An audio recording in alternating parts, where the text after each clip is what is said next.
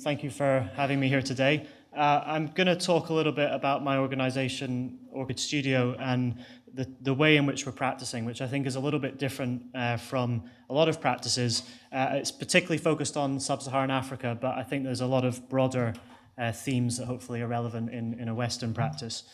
So we set up in 2008. It was something I actually began at university as a very naive venture to Uganda, entirely self-run, to go and work with the community. And we built a community kitchen, which is the one here on the right. And it was very much a kind of informal and ad hoc way of getting involved in development work, in that we went with no assumption of what we could actually provide or that we could give anything, but instead learned from the community and were really at their mercy. We then went on and built in South America. We've built in Southeast Asia as well, but we've now got an office set up in Nairobi, and we're based there pretty much full-time, doing all of our work in and around the sub-Saharan part of the continent.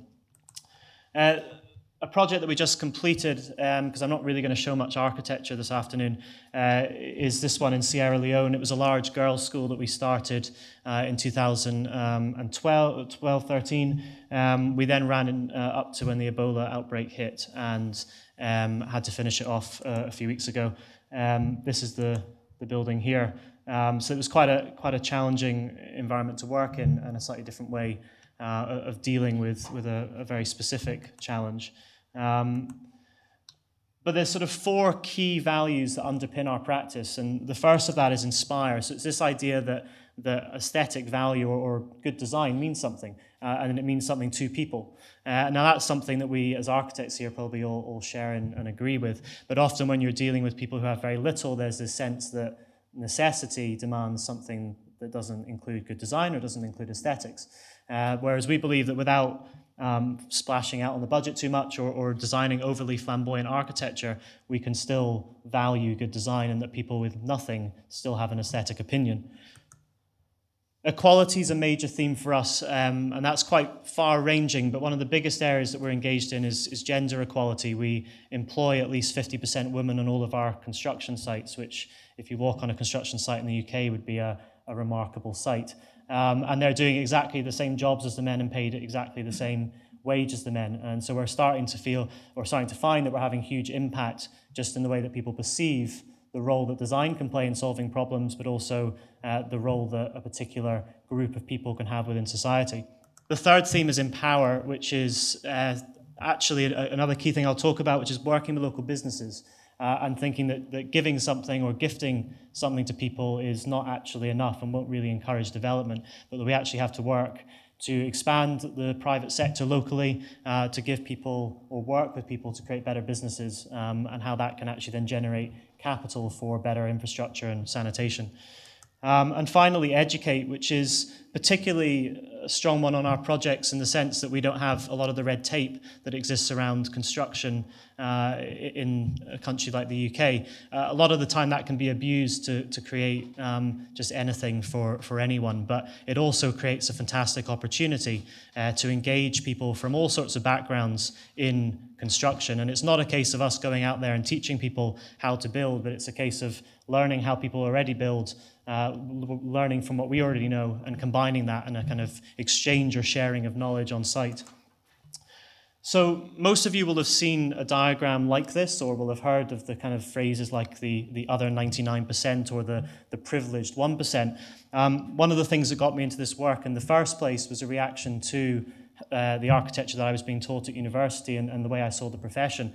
And what surprised me was I heard a quote some years ago now that about 10% of the buildings in the UK have had an architect involved with them, and I thought it's quite a shockingly low number given that our profession is meant to be so important. I thought, well, if only 10% of the people in the UK have received or work or live in buildings designed by an architect, what is it like for the rest of the world? And not surprisingly, it's actually a very similar percentage. Around 1 or 2% of people in the world live in architect designed buildings or use architect designed buildings on a daily basis. So what does that mean from a business perspective, which is not something that's often talked about alongside architecture, and if any of you are familiar with this, it's a diagram called the diffusion of innovation theory, and it's often applied to products, but it can also be applied to services. And it's the notion that when you first innovate or create a product or a service, you expect to get a few percent of that market share. You then, as you grow, hopefully, you get an early adopters, and those are the people that are a bit braver, a bit bolder, want to take a chance on something. You then get your early majority who are following the crowd, your late majority who don't really get out very much, and your laggards who are never gonna go from a Nokia to an iPhone or whatever it is. If you look at that with the UK market, where we still haven't got to our early adopters, which means that we're constantly innovating, and that's great, but it also means that there's not a particularly big demand for our services on a lot of projects. If you look at the global market, it reduces even more, and we're barely even having any kind of impact whatsoever. Relate that to the kind of typical relationship on projects in the UK, and as many as you will know, many of you might be involved in projects like this in your practices, the architect now is, if anything, separated from the client and is a subcontractor alongside the other consultants, and so your relationship directly with people and the people that you're wanting to help is separated, or you're working for a client who represents the people who are then going to use your building, and so the social aspect to our practice is often disconnected. I'm going to then slightly revert back to Africa, and this is a diagram that shows housing shortage relative to the number of trained design professionals or architects.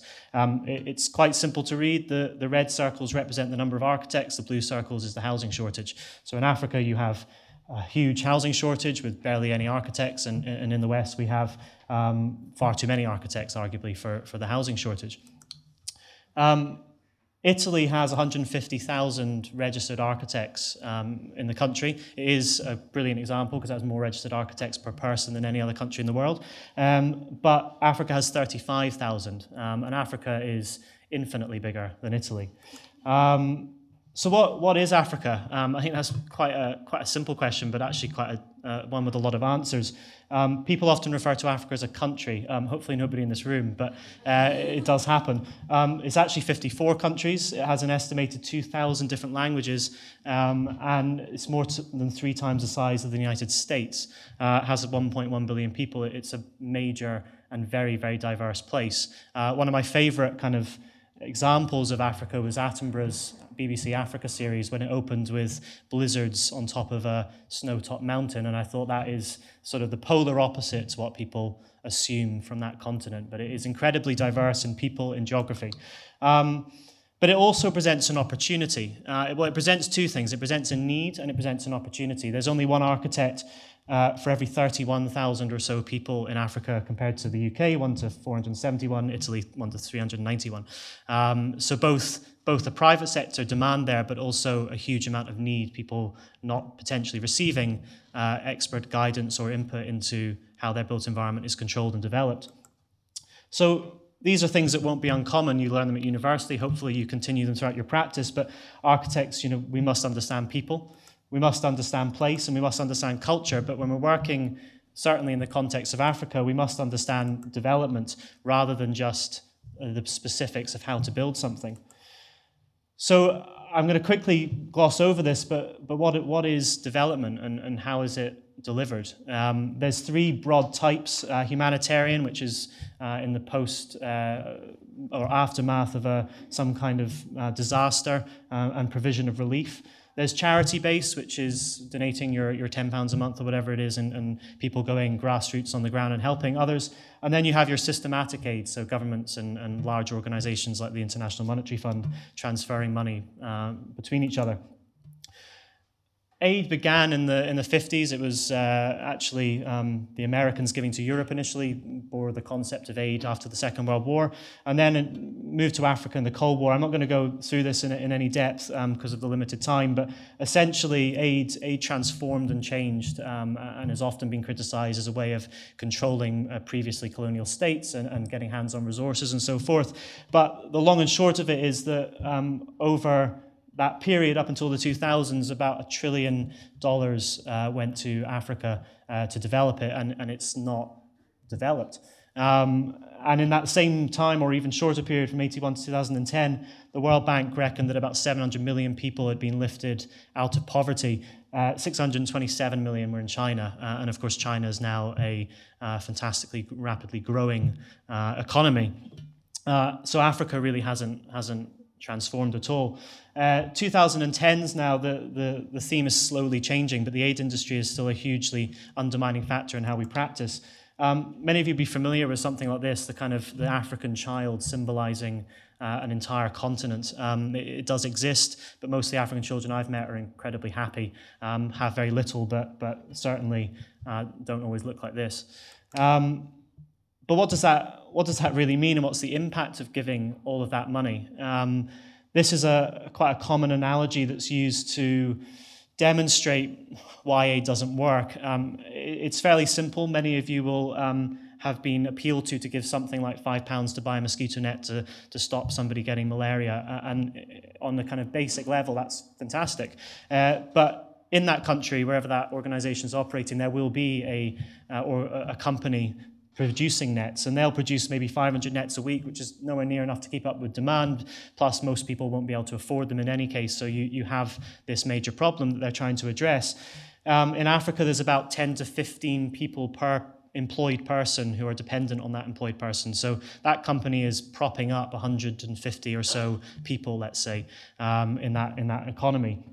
The foreign NGO, with all goodwill and intention, come in and dump 500,000 or 100,000 or whatever free nets, and so suddenly everybody's very happy. They've got their net. The NGO can come back to the UK or wherever and say that malaria rates have massively declined, and they will have. But 3 years down the line or so, when those nets are broken, stolen, or lost, and nobody can afford to buy any more, that NGO can either not get the same funding again or has already moved on to the new place to record records, drops in malaria incident numbers, and you have a total market collapse. That company's now gone out of business, and there's no way of getting nets to people, so the problem is just perpetuated. One thing that is kind of maybe a good way of summarizing that is that if 10% of the architects in this country were funded to give their services for free, I can guarantee the other 90% would probably very quickly lose all of their work. And so it's that sort of effect that work's having. So how do we get around that? And architecture's traditionally been a service, a provision, a consultancy, or at least nowadays is. And so one of the ways that we're starting to practice, which is quite different to that, is becoming what we're potentially calling a market innovator, or just shifting the position of the architect within that process. So it's a model of practice driven by an understanding of development, enterprise, and cooperation. And this is where I come back to Helen. So this is now Helen's house, and this is a very basic structure that we built using earth bags and timber. But it came off the back of this project, and this was a large children's home that we built in 2014. It was our first construction in that particular area of Nakuru in Kenya. And it was really aimed at transforming the institutional children's home and giving children a more personalized and private space to grow up in. As I say, it was constructed from earth bags, and the earth bags was a fantastic construction method. It was cheap, it was easy, and it also lasts for decades. So everybody suddenly got very excited. They thought, well, bags are so cheap, if I can get my hands on those, then I can suddenly build my own house, or I have a skill that other people don't have. And that only the 30 people that we taught on our site have in the whole of Kenya. So I can use that to get more work and get work from other people. We were enthusiastic. We thought we're going to come back in a year and everybody's going to have built earth bag houses, and it's going to have transformed this community. A year later, we came back and nothing had been built, which was probably not a surprise.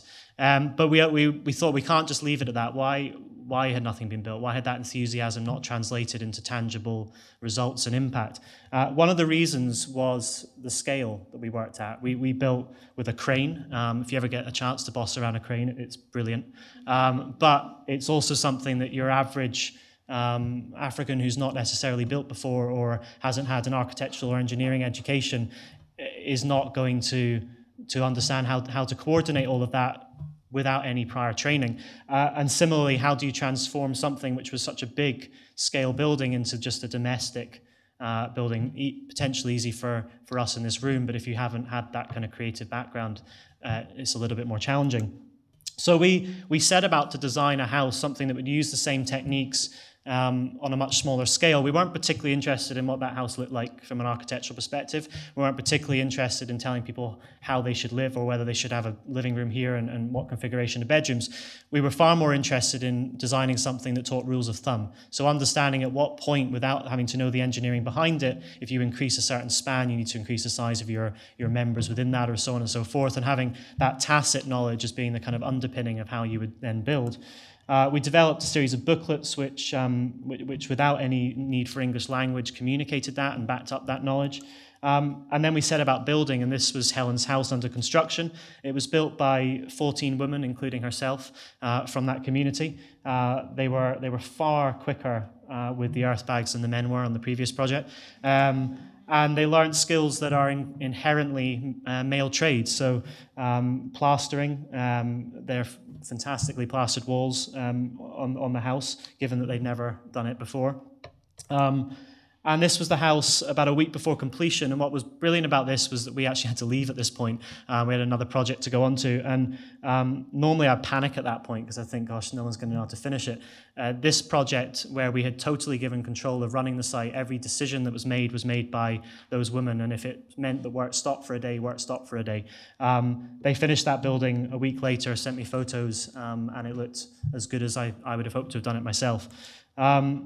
So I'll just put this in briefly, but our biggest aim as foreigners working development must be to design up the need for our being there and building a thriving private sector and public service provision with the local people. So this is slightly contrary to your kind of standard business model in the sense that we don't actually want the demand for our work to increase. If anything, we want to make sure that in 5-10 years we're not needed in that community. And this was a small step in that direction.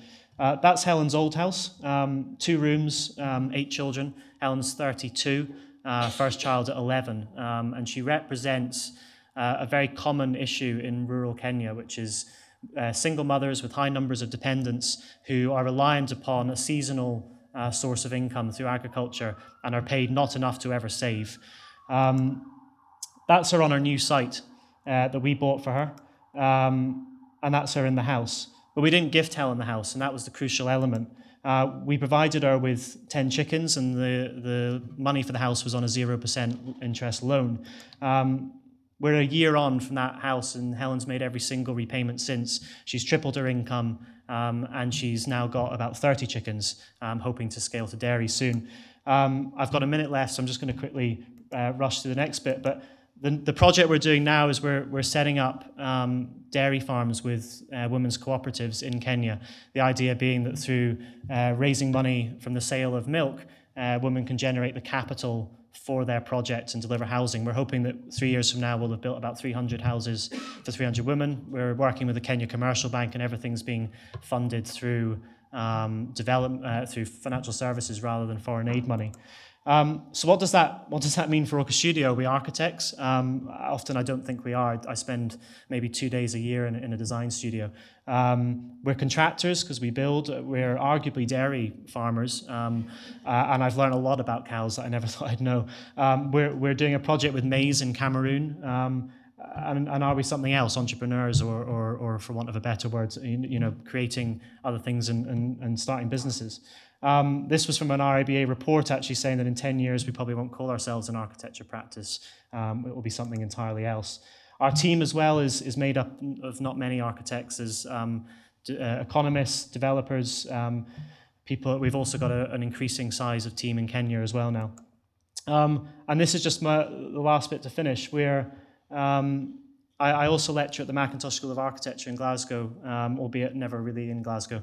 But we're setting up with the University of Rwanda in Kigali a master's program that will look at the development of the built environment through more enterprising or private sector means. And I think it's a critical thing to start to develop Africa's architects for Africa rather than just somebody like myself or another Western architect having to do that work, because that's great for now, but it's definitely not the future for the continent. And this is the very last slide. This is a theory called the Golden Circle theory. There's a brilliant TED talk on it. I highly recommend you watch it. But it effectively reasons that the most successful people or companies in the world start with why and then get to what. Apple's a prime example. If Apple bring out a car tomorrow, you'll buy it because or you won't if you hate them, but you'll buy it because you buy into Apple, you buy into everything that they stand for. So the sort of parting message, particularly from a leadership perspective, that I'd like to leave today is it's really not that important what you do. It's great if you love designing buildings, and it's great if that's the way that you choose to do things. I love designing buildings, but I found myself doing things, my what has become substantially different from that. But the one thing that I feel I know, or at least I'm interested in, is why I'm doing what I'm doing. And so whether you end up becoming a dairy farmer in Africa or whether you end up staying in your practice here, either are fine and both are great. But trying to understand why you do something, I think, is a fantastic place to be.